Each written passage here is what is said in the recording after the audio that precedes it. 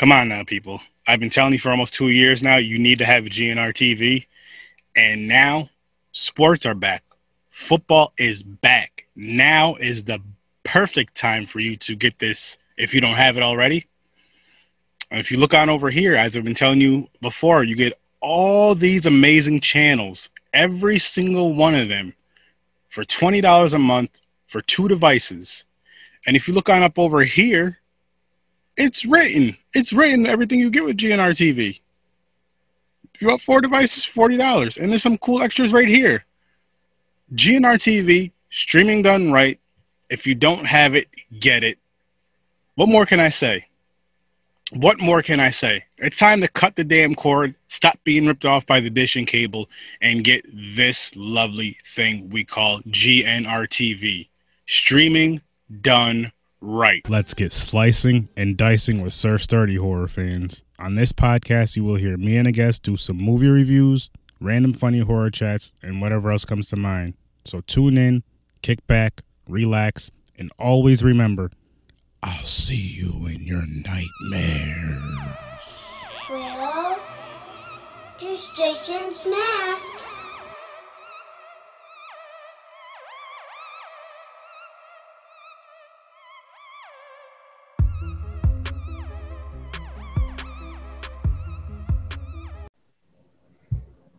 How's it going, ladies and gentlemen? Today I have my guest, Joe.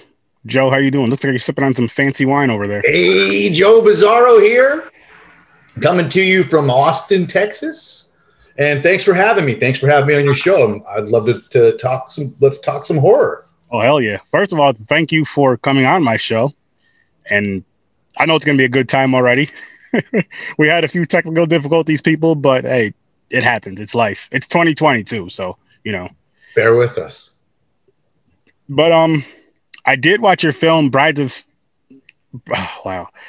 Satan last week. Was it last Tuesday actually. And it was a fun film. Lots of titties, which you can never complain about. Lots of titties. Like that was something that I noticed quick, which when people do get to see this film, you're going to notice that very, very quick and often. And again, the more the merrier, the way I see it. But it was a fun film. It was different. I did review it last week. I don't want to spoil it too much on the interview so people can kind of see it or go back to the review I did. But one thing I will say I liked about it without spoiling it is how you had it split up like in the chapters, 1 through 6, I believe. And I like the blonde chick. I'm just thinking like it's Mindy Robinson, yeah. What I liked about her was the beginning where they go into that shady spot, and it's like every guy's dream of, you know, the way the setup happens. I'm not going to spoil it, but the way that setup happens, the way it could have panned out, you're just like, holy shit. And then boom, everything just chaos from then on out, was just chaos. Pretty much. But I mean, I can answer any questions you have about the movie because it was a 5-year experience. There's so much that we went through. There's so many stories. There's so many anecdotes. There's so many things that the movie was supposed to be that it didn't become. So, you know, I didn't read your review. In fact, I didn't know you read it, that you had reviewed it, but I'm looking forward to it. But yeah, I think it's a fun movie. We definitely tried to make something that was entertaining. I'm a huge believer in pacing. I like good pacing in films. Mm-hmm. When I watch a movie, I like to be entertained from the very beginning all the way to the end, or at least it has to catch me and bring me in. And, you know, I feel like, you know, you mentioned that there's a lot of nudity in the film. We did that intentionally because we wanted to, you know, have a better chance with the distributor. And we'd heard, you know, the word around the block is that, you know, sex and nudity sells. And we put it right there in the opening scene. So if you turn that thing on and you see girls on a pole, you're probably already... My theory is if you spend 5 minutes, 10 minutes with the movie, you're probably invested for the whole thing. So anything you want to talk about the film, and I'm not too worried about spoilers or anything like that. I mean, I don't want to give away the ending or anything like that, but we can talk about the characters and any scenes that you may want to openly. Okay. Well, here's another thing that just popped into my mind is I like the lighting of the film. Like, I like how in the club scene, it was kind of dark, but it wasn't too dark to where you can't see anything. And I like how different shots, depending on the scene, you had like different color lighting. That was one thing that I pointed out to my friend when we were reviewing this. Like the different, like right there behind the demon, it's like a pink lighting. There was like a different kind of lighting. This scene right here was a pretty cool scene with the lighting and the way that looks with the effects. And just, I know, I'm not going to say a lot of people don't, but I know there is people who don't really pay attention to that kind of stuff, especially, again, going back to the lighting. But it's just something, since I started this show, I kind of pay attention to movies more. And small details like that, I'm just like, this really helps this scene. It really brings out this scene because, like, it's like, for like a dark, kind of grungy, rough scene, you don't want pretty lights. You want something that's kind of dark and kind of rough, like a dark purple or almost a black, but like a dark purple, just like something. You don't want it to be like white, like a hospital room, I'll say, because that's not going to scare anybody. That's just like, But this, I agree. And thank you for that compliment. I'd like to give a nod to my close friend and creative partner and cinematographer, Noel Maitland, who is a longtime friend of mine. He did all the lighting and the cinematography. He essentially was a music video director for many, many years and did a ton of music videos. I'm talking big names too, you know, Maroon 5, Wu-Tang. I think he worked with Britney Spears at one time, Backstreet Boys. Just very talented, very talented with the way he does lights.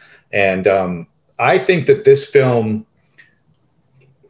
there's no doubt that it's a very, very low budget movie, but we still paid a lot of attention to trying to make it look as beautiful and cinematic every chance that we had.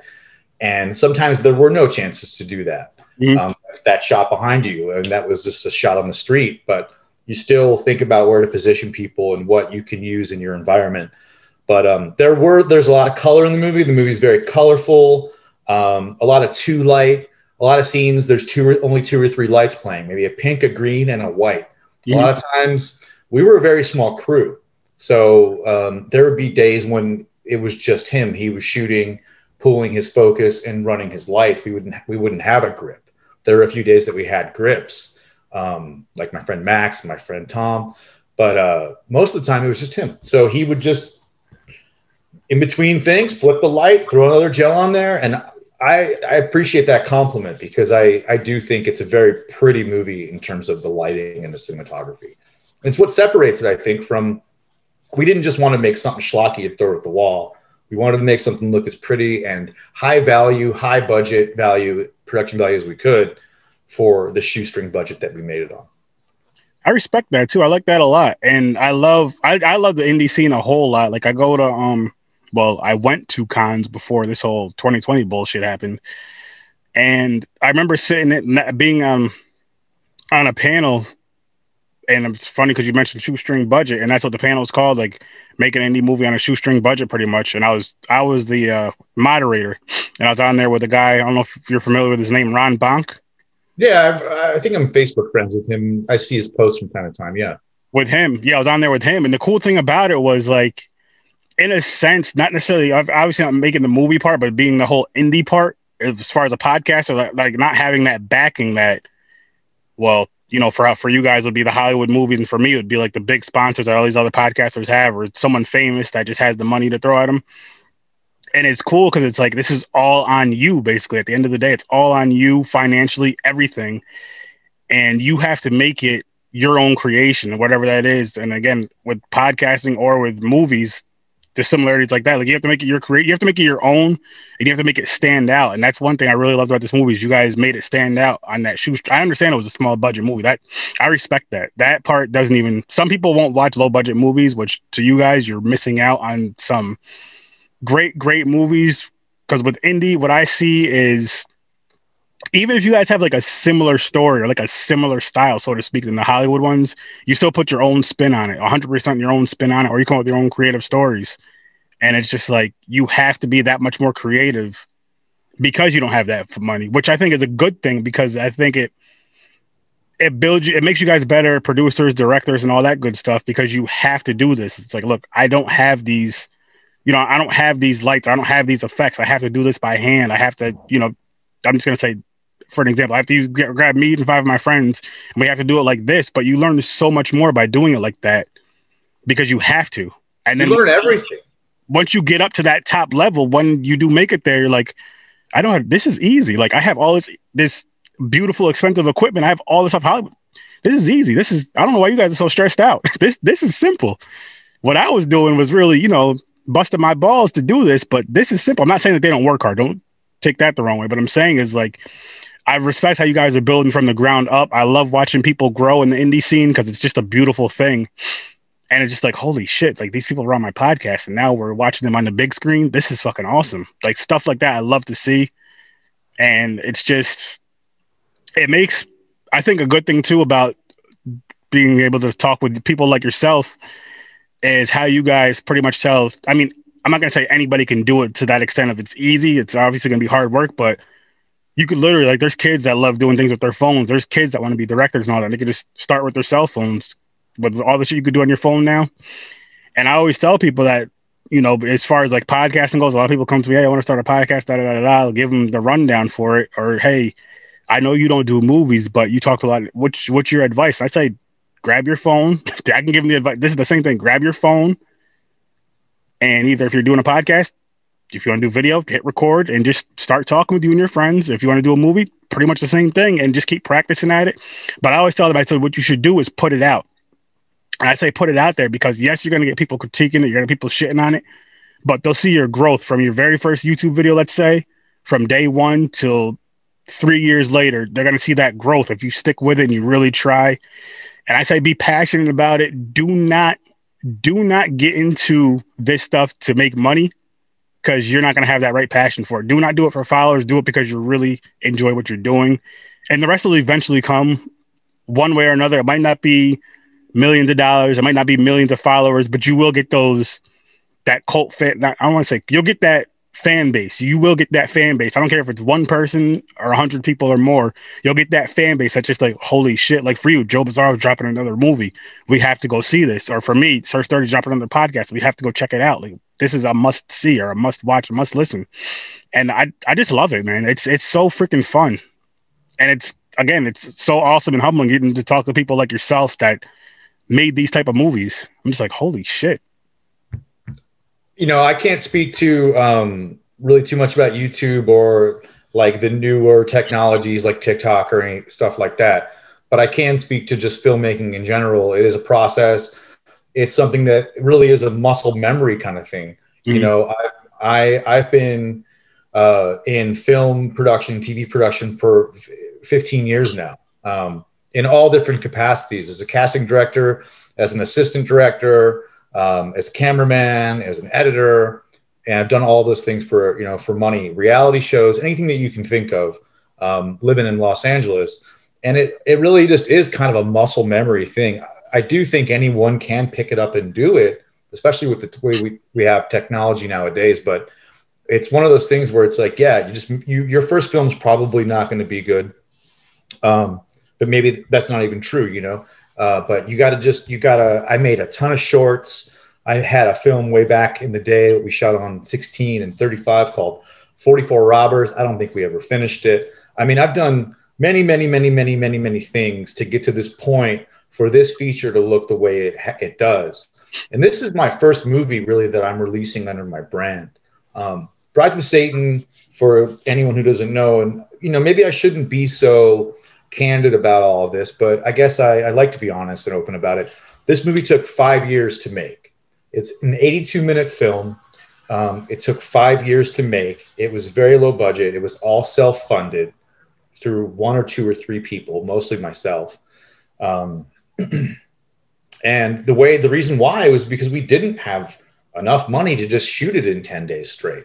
So we would the process of how this movie got made, the way that we would shoot a couple of days every year is insane. It's preposterous. And this movie was shot in 8.5 days. So, which is pretty small on a scale, and it's pretty quick. But yeah, I just, I don't want to get too off base from what I want to come back to what I was saying, but I think it's a muscle memory thing. I think the more time you spend on set, the more hats you can wear, the more things you can learn, edit, After Effects. I did the sound design on this movie myself, my first time ever doing it, but all the sound design you hear was something that I learned how to do, because you have to. Mm-hmm. And you get stronger and stronger and wearing all these hats, and you become a little more confident. And I think if you're going to be a director, if you specifically want to be able to direct films, which is always everybody's answer when you meet someone who's in the production industry, you say, hey, what do you do? What do you want to do? And everyone says, I want to direct. But if you want to direct films, then my advice is learn as much as you can. Learn how to sound design, learn how to edit, learn how to do as much as you can, because at the end of the day, it's what you said, is it all comes down to you. No one else is going to make your movie. No one's going to give you the money. And maybe your uncle, you have a rich family or whatever. But most of the time, you're going to be on your own. And we had some run-ins with some investors where we almost thought we were going to have money. And, we thought they were going to hijack the film. And we said, fuck it. Let's keep the control. You can keep your control if it's your money. That's another very, very, very important thing, is owning your own stuff, like owning your brand, owning your name, owning your creation, because there's people that'll throw money on something that don't really care about your creation. They don't have that passion, but they want to own it because they know they see the potential in you, but they don't care about you. That may not make sense to some people, but it's like, you can't sell yourself short. You can't just reach out for that. Just throwing a random number. You can't reach out for that $1 million because it's $1 million. If they're willing to invest $1 million in you, they see that you're worth way more money than $1 million. That's the best way I can say it. If they say like, here's $1 million for you, we want to do this, we want to own this, they probably see about 20 million. They're just giving you like a couple pennies to them. Well, also, I'll just from experience tell the story that there are investors too that are out there just willing to destroy you. Like, they will buy your movie and then just like write it off as some kind of a tax expense, and then just shelf it. We almost kind of ran into a situation like that. They wanted to take enough percent to be able to own it, do whatever the fuck they want to it, throw it away, and then write it off as some kind of expense when you're dealing with certain people. So you really got to be careful about who you take your money from, why you take your money from those people. Mm-hmm. And and in this case, we never really had the good fortune to get any money from any investors, but we did finish the film, and now we kept control, and we don't have to pay out to an executive producer, which I think is great. And I mean, with that, you guys, now people seeing your work, or when more people get to see this work, they get to see your work, like, holy shit, you guys did this? Nice. And then people will want to maybe not necessarily have investors come in, but say if you guys did like an Indiegogo type of thing where it's a backing, where you can have more funding with the fans helping out. And it's like, oh shit, yeah, and you build build up from that and see what happens. Which I will say, sorry to interrupt. No, you're good. I will say that, yeah, I think that's a good strategy. I think that's kind of what I did with this strategy. Is I waited a long time. Back when we shot the first day of this, I had released about a 10, 12-minute clip on YouTube just to kind of start building a fan base for it. Mm-hmm. It was like kind of a teaser, but it was like the first 10 minutes of the movie. And, I think it's good that's a good strategy, is to build up your fan base, build up everything that you can, so that when you're ready to make the release, now you have credibility. You've put a product out there that if you believe that it looks good and is a real good film, that, now you've got credibility. And so I think this is only the beginning for my brand. And it's a lot harder to sell an Indiegogo or a Kickstarter or any of those things if you don't have credibility. You can't show a finalized product. So with us, man, would I have wanted to do this quicker than 5 years? Absolutely. I wish we could have shot this, had been done with this in a year, and I'd be on my third film by now. But sometimes you don't have that luxury. And but I think it's very important to know but also to know when to launch, and to know when to cash in, and know when to like really advertise and do all these things. And I'm still learning. I don't have most of the answers, but I think we're on a good path. And I think once you create something, you want your work to speak for you. And if you make a good film, it will. I agree with you there. I agree with you 1,000,000% on that. And going back to the whole betting on yourself thing, I mean, I just think I think betting on yourself is the best investment you can make because no one's going to make you work harder than yourself. Again, you can go back to the $1 million thing I was mentioning before. Yes, it's like, cool, that's $1 million. I've never had that much money in my life. But at the same time, you still have to work for it. And it's like, I'm trying to think how to word this. You know what you're going to put into something from day one. You know what you're going to put into something. Nobody else knows what you're going to put into it. Nobody else knows what you can put into it. Only you know that. And those investors might be expecting, I want to say more, not necessarily more than what you can handle, but just because they might think they own you. Like, hey, listen, we need you to do this like right now, this second. It's like, listen, I'm working on this film. I'm trying to get this piece done the way I want it at the end of the day. And I just feel like it's the best way to do things. Obviously, if you can, I'm not saying quit your job and not work and do that, but make it work for yourself. And who knows what happens? Who knows what can happen after that? And I think another cool thing what you're saying, I know you said you wish it came out sooner than the 5 years, but that just shows you how dedicated you were to this craft and to this film. Because there's plenty of people out there all over the place that started a film, whether it be financial, whatever the case may be, they didn't get it done. And it may not always be their fault, but they gave up on it. Like, you know what, screw it, I'm done. Or this career path might not be for me because this didn't work out. And that's not how life works. Like, nothing works perfect. My very first episode, funny story, I love telling this, is I had this little recorder about this big, and it was me, my brother, and one of my friends. We were going to a con. And it was my friend's first time going to a con. It was called Scarecon.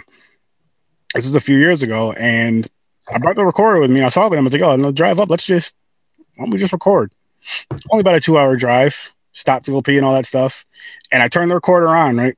Hit record, and we went to a rest stop because, like I said, we had to pee and whatever, so I shut it off. Get back in the car, turn it back on, record, get to the con, shut it off. Did the same thing on the way home. I'm like, yeah, man, I'm going to go upload this to the computer, set and third, plug it in the computer. Nothing. I'm like, what the fuck? So I finally decided to actually read, like look on the recorder and read. So it's on, off was the one switch. And then the other switch was record, save. And I just turned it on and hit record and then just turned it off. Never hit save. But by fire, man. You live and learn. I'm happy that happened. I mean, I wish I had the conversation because I know the conversation was hilarious, but I'm happy that it happened. I'm happy it happened with the people that I was with because those people that I knew. So it wasn't like versus like say this right here, if I fucked up with this would look bad. Yeah. But I forgive you. But you know what I mean? And I've had that happen, didn't deter me. I was just like, fuck it, it happened. It's a funny story. I've had 2 computers crash on me. I've had a hard drive crash on me once or twice, and I'm just like, fuck, man. I'm like, should I really be doing it? And I'm like, you know what? I love this too. I have way too much fun not to do this. I just have to keep fighting with it. And that's what I did. Like, keep going. And I eventually got myself a good computer. I just ordered another, like this computer is fine, but I ordered another external hard drive, 10 terabyte hard drive, which is going to be here tomorrow. Cause as you know, I mean, for me with podcasting, this shit takes up a lot of room. And I know film takes up 10 times more room.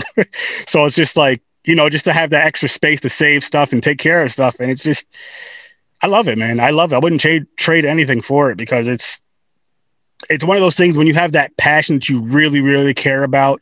People can tell you're really passionate about something. People can tell you really enjoy something just by the way you go at it. Like I was saying, those bumps in the road, a lot of people, if you don't have that, like if I didn't have the passion for podcasting, after my first episode, I would have probably quit after the first episode. Maybe after my first computer crash. But you know what? Fuck it. I tried. Computer doesn't work. Screw it. But I was like, no, I got to find a way to keep doing this. I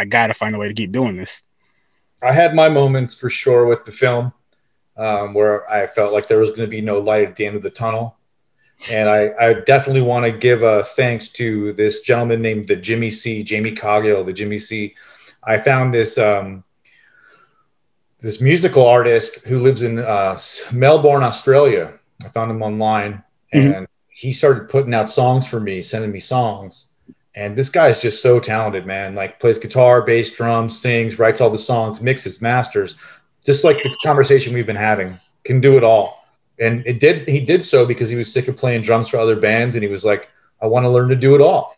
And the guy is just a fucking genius. That's the only way I can describe him. He's so talented. Anyone who's out there, check out the Jimmy C. on Facebook or Bandcamp. Nice. Anyhow, he would send me these songs, and there were times when I felt like I was never going to finish the movie, and I'd get a song from him all of a sudden and put it on, and it would just inspire me so much, and I would just be like, it would just skyrocket me out of my seat, and I'd be like, holy shit, we got to do the next day, you know. And sometimes you just got to find those little moments, those little inspirations in life that keep you going on your project, keep you passionate, because you can get burned out on stuff that you do. You can really start to hate it, you know. And as I was sending off the deliverables for distribution just this week, I had to watch the movie. I was doing the sound automation, and I watched the movie, I don't know, twice a day for like 8 days. Mm-hmm. You have to watch your own project that many times. It makes you sick. It literally makes you feel ill, and it gives you anxiety. And so, you know, it's kind of like a beautiful thing and a horrible thing at the same time. Because like, it's done. It's almost done. It's almost done. I don't want to miss anything. Yeah. And, I don't know. I guess I got a little sidetracked, but filmmaking is hard, especially when you are doing it with your own money. But I'm sure it's rewarding at the same time.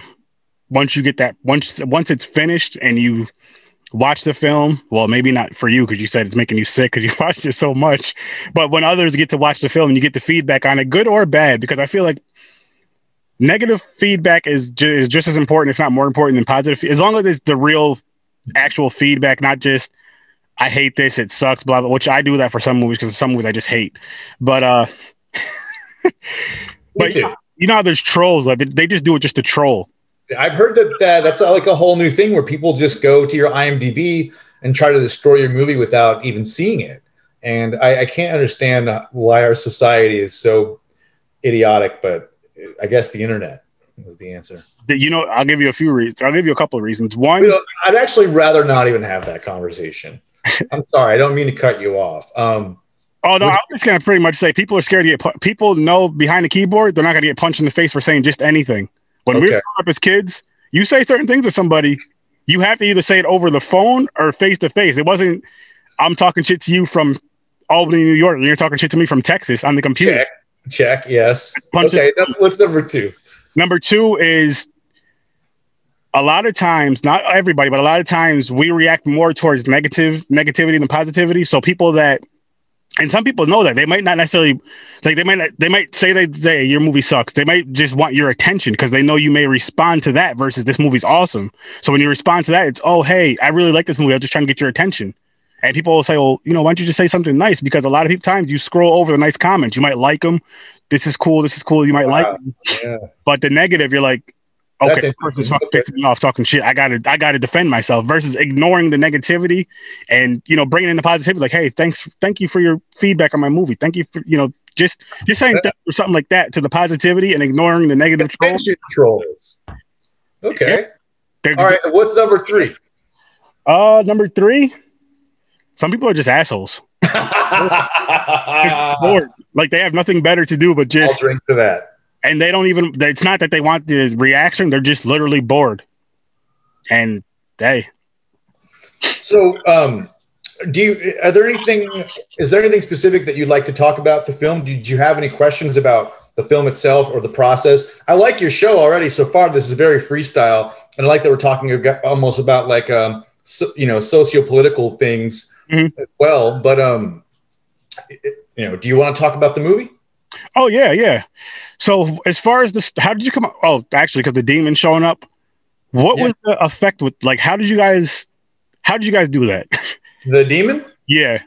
So I have a friend named Draco Rex, and I met him at a Monsterpalooza horror convention. He was a friend of my other friend named Natasha Talons, and she was she used to do adult movies, and then she started doing a bunch of crazy. She did a movie called Black Devil Doll, one called like the G-String Horror, and one called, I think, Vaginal Holocaust. Wow. All right. Some pretty hardcore, nasty, crazy shit. So anyways, I knew Natasha because I worked with her on a movie called The Horror Convention Massacre, way back in the day in Cleveland, Ohio, with my friend Joe Ostrika and his company OSS. Mm-hmm. So I run into her at a convention, and I meet her and her friend, this guy Draco Rex, and he worked with this guy Thomas Surprenin, and he's been all about out and about, and they're out in Sacramento, I believe. Anyways, I told him about my script. I bought him some whiskeys. We had some drinks at the bar. I was just kind of being friendly, and I was just kind of being like naturally just being myself. I just was in a generous mood. I wasn't trying to get anything out of it. Mm-hmm. And like years later, I get a message from them, or I was looking for an effects artist, and it's the guy that I just bought a drink for. And he's like, "Hey, I remember meeting you at Monsterpalooza. You were hilarious. You bought me some whiskeys. What is it that you needed that you posted for?" And I was like, "No shit." So basically, Thomas and Draco, this guy Draco Rex, him and Thomas work together, and they do all these kind of costumes, and he'll do like werewolves and ogres and demons and everything. And these two guys work together in tandem, and they're always making these really great creations. So luckily, they were just kind of down to work on the project, totally helped us out, pretty much did everything for free. Nice. Which was, I mean, I don't even know what that monster would have cost. A lot of money. Probably our whole budget for that fucking demon on a real Hollywood movie, let's face it. So just giant thanks to them. And they would come down from Sacramento, and Draco Rex, he plays basically the one of the evil thugs at the bar when you go in. He plays the demon in the nightmare with the horns behind you right now. He plays the shotgun killer who's got a shotgun in the junkyard, and then he plays Charoon, the demon at the end. So one guy played all four of those characters. Oh wow, which is just fantastic. 2 of those in one day. And then, so, I didn't get to see a whole lot of the process. I wish we would have had behind the scenes that day, but it was Thomas and Lisa. And I believe they put him in a they completely covered him in latex, 100%, some kind of latex bodysuit. They started makeup when we started the day. And that was our last day of shooting. That was day like 8. And they started makeup in the morning, and we shot that scene at the end of the day at almost probably 11 or 12 hours, probably 10 or 11, 12 hours. So he was in that all fucking day long. I believe that his eyes were patched over, so he couldn't see anything. Wow. Imagine just walking around with your eyes just completely blind for 8 hours on set. And they just glossed him up, and that was it. And that was pretty much, that's all I really know about it. But man, that character just looks fantastic. But now that he's blind, he has a lot of limited mobility, which restricted us with the amount of action that he could do. And then also, we actually had an exploding head gag where they actually made a silicone mold of his head, and we tried to explode it with pressure with, I believe, almost like a fire extinguisher type deal. Mm-hmm. But it went pretty horribly wrong. It did not work out. So on the special editions DVD, you can see like the failed head made out of latex, but we ended up going digital on that shot. Not something that I wanted to do, but sometimes you just have to get the movie done. And you're forced to just kind of like make it work. That was cool though, and that explains a lot, because when me and my friend were watching when we were reviewing it and stuff, he was saying how he wishes the demon could have been in the movie more and in the story more. But what you just said makes plenty of sense of why that couldn't be. Limited visibility, limited mobility, and that shit takes all day to. He was in that all day. Yeah, special effects if you don't know what you're doing, and if you try to make a special effects movie, you're going to really fuck yourself, because it takes a lot of time, and gags don't work the way you think. If you're doing a slasher movie and you're like, oh, we'll just, slash the throat, and we'll just stab here and stab there, it doesn't always work out. I mean, we had a lot of gags on this that did not work out and became just like shorter cuts, or had to get played up with a sound effect or a little bit of digital VFX. Like, we used digital VFX, but very kind of carefully. Mm-hmm. like we didn't overdo it, and we tried to keep them very subtle to where you kind of maybe wouldn't know the difference. But yeah, they're hard, man. I loved it though. Like that was definitely one of my favorite visuals of the movie, was the way the demon looked. And I was like, this looks so fucking badass. Like it's just so cool. And it looks like the skin is kind of like melting. Yeah.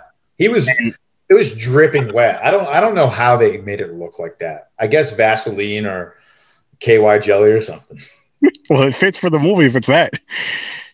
When we tried to explode the head and it didn't work, we were all covered in goo. It was everywhere.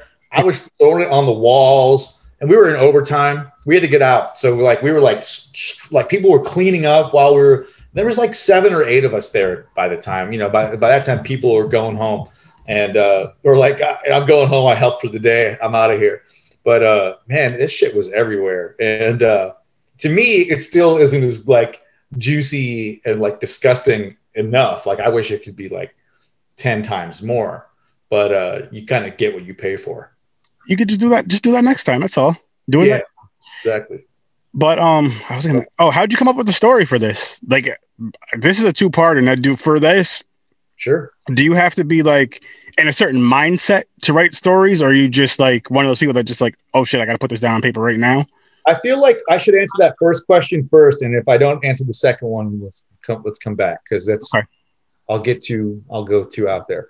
The way I came up with this really was actually, it's kind of a long story. I'll try to summarize as much as possible.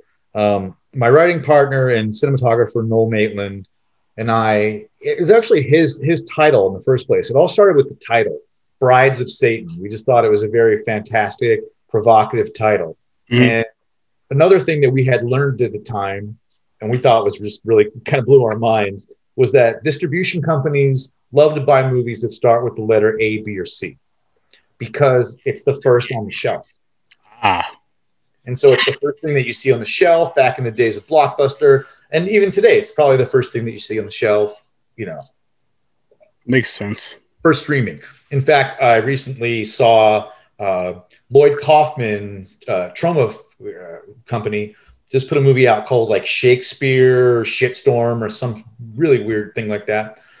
And they put a hashtag at the top of it because it played at AFM. So the hashtag put it even before the A's, which I thought was a smart move.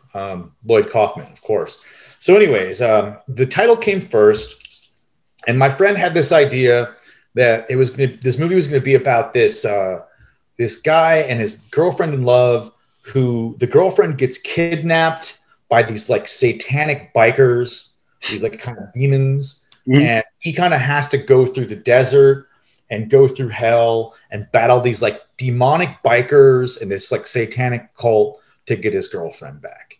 And we were in love with this idea. Kind of uncoincidental, like it doesn't really make a difference, but fast forward like a couple years later, and the movie Mandy came out with Nicolas Cage, which I was a huge fan of.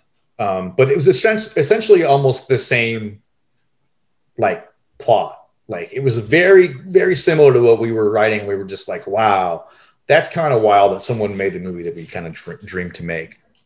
But anyhow, we had come up with this plot, and I had written the entire script. I wrote a 90-page script, spent months on it, really fine-tuned it, and was like, this thing is ready to present. And then it was time to do some casting. And I knew that I wanted to include, like do a mix of like people in LA who were like kind of LA underground icons. And I wanted to use adult performers, and I wanted to try to use like horror performers if I could. And I wanted to mix these kind of like cultures into a film to give it as much like social media outreach kind of as possible, to kind of like really dip into all the different markets. It was kind of my plan. So then as I started casting, I got like Joanna Angel, which I was very happy to get her in the mix. There she is right behind you. And originally it was supposed to be Bonnie Rotten was supposed to play Malice McMahon. And I had all these like top level award-winning adult stars. And I felt like this was going to be a recipe for success. But as we started getting those people, we realized I realized more and more how difficult it would be to, you know, you can't just put everybody on a bus and like ship them out to Joshua Tree and put them in a hotel room because schedules conflict and all of these things, you know? Yeah. And so I didn't have the money or the resources to kind of do what I thought I could do. So what happens? Back to the drawing board. I pretty much rewrote the entire script. And I was like, you know what? Let's not do it in the desert. Let's do it in LA because we have to. We have these people now. They live in LA, blah, blah, blah. Let's just stick around here. So wrote for LA, rewrote the script, sent it out, shot that first day with everybody. And I really wanted to make a good relationship with all of my actors and crew on that first day. And I felt like I did. I made them believe that the project was something that they wanted to be a part of. So that was a success in itself. So here's what ended up actually happening. Well, here's just one more quick anecdote that I think is a really good story that I love to tell, or would love to tell you, is we shot that first scene. I don't even know what year it was now, but we shot this whole first scene where they introduced all the characters and the couple and the setup and the kidnapping and this and that and the other. And we had a girl named we had a girl named Rachel Rampage. She was an adult star from Canada. And she's like been on a bunch of TV shows now, The Magicians and some other things. And she was playing one of the parts, the main girls. And we shot that, we cut that, we put it out. We were getting our brand going. And when we had enough money to shoot the next day, we contacted her. And she's like, I'm still in Canada. I'm back in Canada. It's going to be hard for me to get there. I don't know when I'm going to be available. My schedule's busy, this and that. So we were like, what are we going to do? We can't wait forever to chip on this one person. So what I did was went on Facebook and I was like, posted pictures of the stills of the girl. And I was like, does anyone know anyone who looks like this person? And luckily we met a girl named Susie Q. Williams, Amalea Dark. And she basically like put some extensions in, dyed a piece of her hair, already had some of the clothes. We put some fake tattoos on her, and she stepped in and played the part. But originally, this character was supposed to live all the way to the end. So we were like, we don't want to get caught in the act doing this, so we killed her in the next scene. Oh wow! So after that happened, and guess what? You didn't even notice, did you? No, but now I got to go back and watch. And you will notice instantly. But it's just a beautiful thing that you can really do with film is you can really trick your viewer if you play the right angles. So I just love the fact that we pulled that off. And, I remember Joanna Angel telling me they did it on Fresh Prince of Bel-Air. They totally replaced Hillary and like no one talked about it. Oh, Aunt Viv. Right. Well, yeah. Or Aunt Viv. I just remember one of the characters got replaced and our actor Joanna. Yeah, that one was way more noticeable though, just because super noticeable, but they don't mention it. What's funny? Just because you're on that real quick, there was an episode where because when she left, she was pregnant in real life, but she was pregnant in the show. And when they had the baby, it was the new Aunt Viv, and you remember Jazz's character. He was like, "There's something different about you." Yeah, exactly. I think we had a line like that in there actually at one point, and just cut it out. Because we were like, fuck it, let's just play it. Let's just go for it. Yeah. But that brings me to my next kind of like rift in the story of the writing is that once that happened, we realized a big light bulb kind of went off for us where we were like, we don't have the money and the luxury to just plan things out as we want. If we're lucky, all the actors will stick with us. If we're lucky, Mindy will stick with us to the very end. But we don't know if that's going to happen. And when you spread a movie out over 5 years, so many things change. Hair, weight, deaths in the family, who knows? And so people move away, people quit the business. So we were like, at some point, and I forget where it was, but it's not really that important.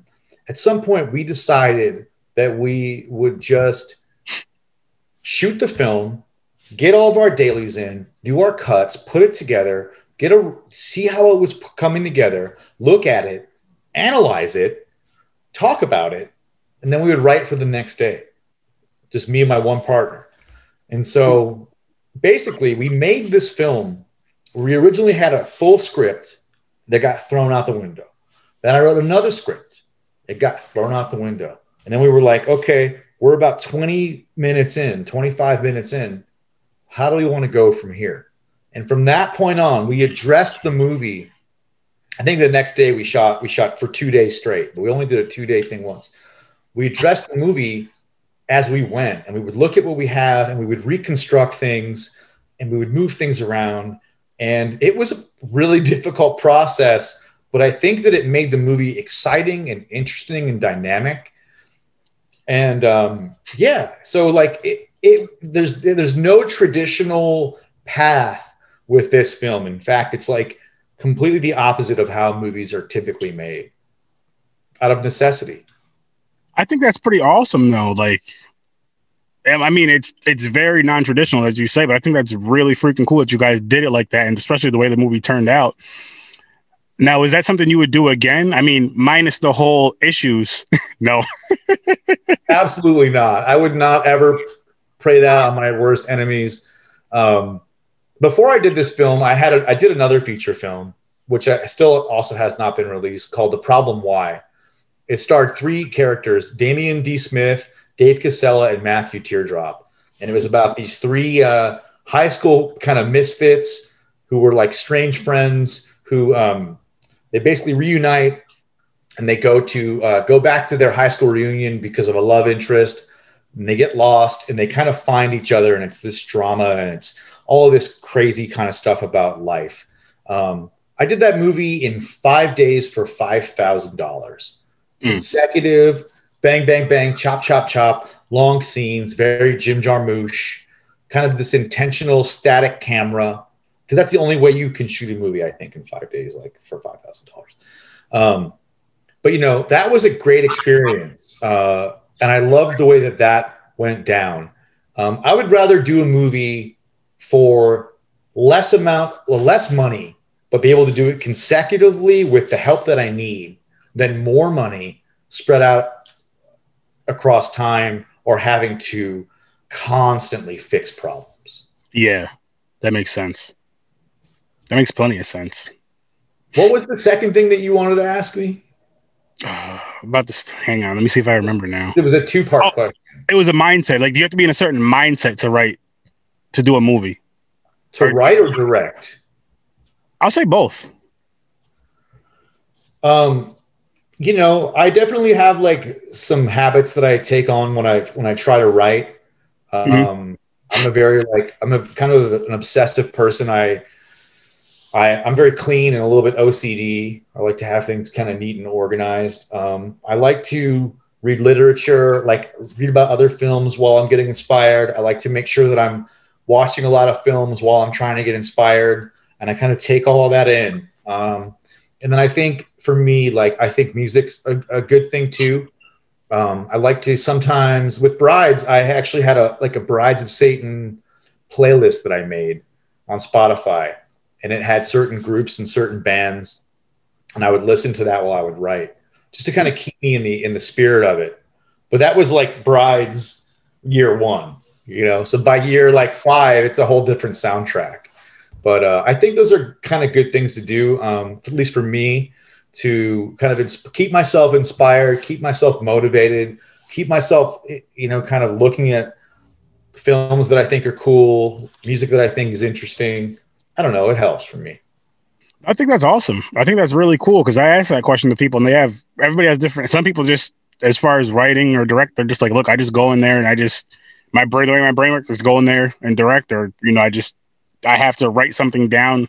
I'll think of something in the middle of the day, or I don't know, or wake up in my sleep and just write it down and then go lay back down, whatever the case may be. So everybody has their own style. I think it's different for directing. I would say like my approach is actually very, I don't know, I'm still learning. I'm still a baby in the game, really, you know? And, but like, I work with a lot of non-actors. Mm-hmm. And so I love working with real actors, because they show up and they know the scene that you sent them a week or 2 or whatever it is before, even the night before. They know their script. But I've worked with a lot of non-actors, and so I've gotten used to like kind of feeding them lines on set is like a thing that I do a lot. Or like I'll make things up, or I'll see if something's working or not. But I think you kind of have to have it in your head what it's supposed to sound like, or what the character should sound like. Like, I don't know, tone for me is like really important. And I remember we had one scene where Damian D. Smith comes into a room and he breaks up the sacrifice, and he's like, I hate to curse so much on your show, but he's like, what kind of bullshit is this? And I must have had him read the line like 20 times. And I don't typically do that because you don't have time. But I just wanted to hear every single bit of the phonetic in a certain way. And I think that's important as a director, to make sure like the voice and the tone and the delivery of the character comes out the way that you want it to. It didn't always happen like that with Brides. There's some scenes where I'm like, I wish I would have had another take, but the sun's going down. Yeah. Yeah. No, I understand that. I respect that, because I mean, by the way, swear as much as you want in this show. But what I was gonna say is it has to be similar with music. Like when you're hearing a certain song, I'm sure that artist is like, all right, I gotta redo this. It just didn't sound right to me. And I like how you're saying if it doesn't sound right to you as the director, I got it, this needs to be fixed. Can you just try that again, please? Just say it like this, or just read that again. There's just like a tonality that I like to hear sometimes when I'm trying to get a certain line. Like, it's hard to explain. It's like really hard to explain, but you just know it when you hear it. And I've heard one of the worst things that you can do as a director, is to say it like this, and like, play it back for them. Like, the best thing to do is to use, words to kind of indicate how you want that to sound. Yeah. Like, so I try to do that as often as possible. But sometimes you're like, it's the 12th, 13th, 14th hour, and you start losing your patience, and you're like, just fucking say the line. But I think in your case too, how you were just saying, you're still like a student to the game, which I think keeping that mindset, no matter how far you get in the game, you should always be a student, not afraid to learn. Because we all know those asshole know-it-alls that just feel they know everything. Oh, it has to be done like this. I know how to do this. It's like, but you really don't. You think you do, because people are, Yeah. So I like that. I think that's definitely going to take you places. It's going to take you far, and it's going to get your fanfare up more, because people love that type. They love hearing that type of shit, behind the scenes stuff and all that. I think we're all students until we're dead, man. I do too. It's just not all of us will admit that we're students. Some people think that they're teachers and only teachers. You can be a student and a teacher at the same time. Which I learn that every damn day of my life. True that. But yeah, oh man, I gotta go back and watch that film to see if I noticed a change with the two. There's so many crazy things. So in that picture that we just scrolled back, she had a black mohawk. So in the first, but we put her in the first scene she's in the stripper pole with the yellow mohawk. And then we shoot first day one, she's got the black mohawk where we introduce the character. And then when they come out of the club, right after they kidnap the couple, they break out the club. If you look real close, she's pulling her hood down over her hair, right at the end of the shot, right in the background, because she's got different color hair. Her hair's yellow now. Yeah. And she was like, I don't want to dye my hair, blah, blah, blah, blah, blah. I'm like, Malice, it's fine. We'll figure it out. I mean, you have so many issues when you stretch a film out like that. So, we pulled her hair down, her hood down, and then we go on with the scene. But the funny thing is, like, that's like one little thing that we're hiding. There's a completely different person playing the character that you've already seen. But it's a mind trick, because we show the girl B at the beginning, and then we show girl B again, then we show girl A, then we show girl B. And there's just something about the way your brain, I think, processes things. I bet 99% of people who don't listen to this podcast will never catch that.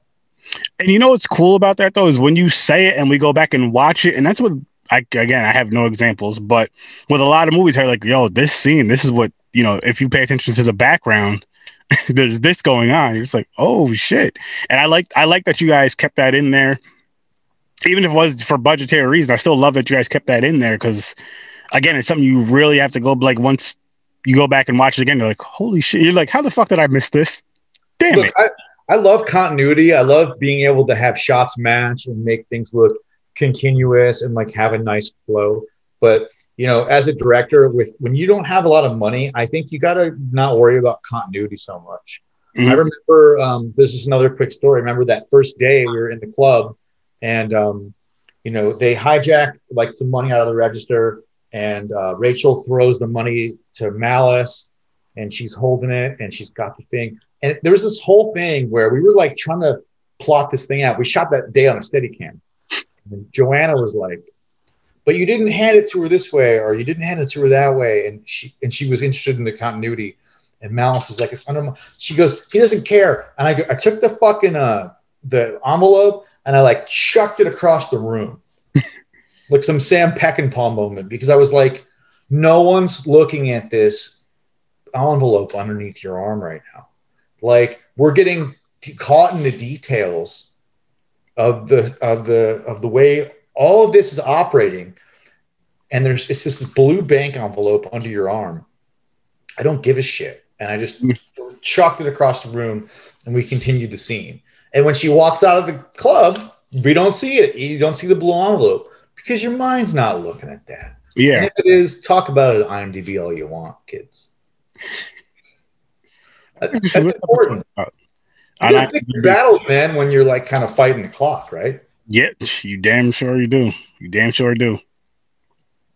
But yeah, man, I like what you guys did with that, and just those little things. Now I'm gonna go back and look for those things.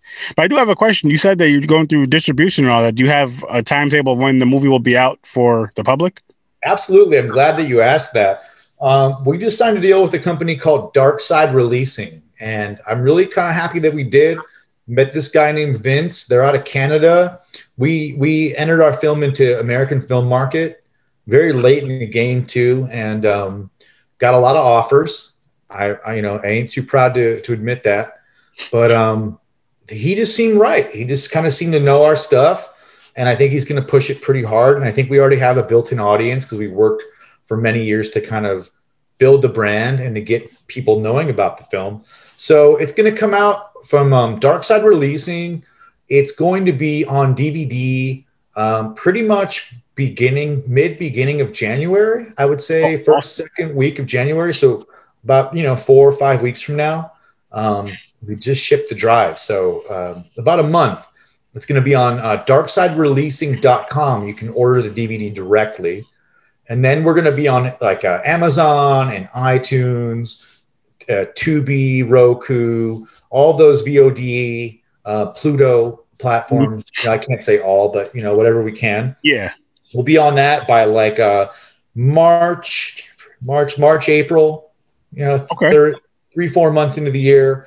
And then we're looking by mid-year, by June, July, to be on DVD internationally, internationally on DVD and VOD. And then we'll be in retail like Walmart, Barnes & Noble, hopefully Target, things of that nature. So he got us a great situation. We're going to be on all of the platforms. It's going to start, like, if you're really a fan, you kind of, if you want to get the movie now, you kind of got to buy it off the website.